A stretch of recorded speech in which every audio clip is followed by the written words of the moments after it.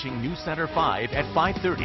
And in tonight's A+, we meet a young man from Fitchburg who put aside homesickness and the loss of his sister to make a difference in his community. News Center 5 Jim Locate introduces us to Isaac Nelson. It's that time of year where classes are often interrupted by Mother Nature. It's the same way she greeted Isaac Nelson when he arrived here from Ghana. When I stepped out, and then I just felt this cold breeze hit me, and I just ran back into the airport.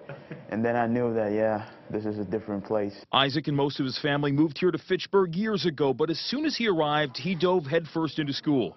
Today, he carries a 3.8 GPA, a great soccer player. But what sets him apart? His willingness to volunteer at a local homework center. Isaac went over there. All of a sudden, the students are doing freerice.com. They're having competitions to see who can get higher scores, donating rice, and learning. They're like, oh, I'm helping this person in Africa or in another place that need food. And at the same time, I'm also improving my literacy skills. He's inspired by the memory of his sister Martha. She died from a brain tumor just after going off to college. She was a really big kind of person, and in my family, it's kind of like everyone wants to be the best. And so I want to be the best kid. I want to be the smartest.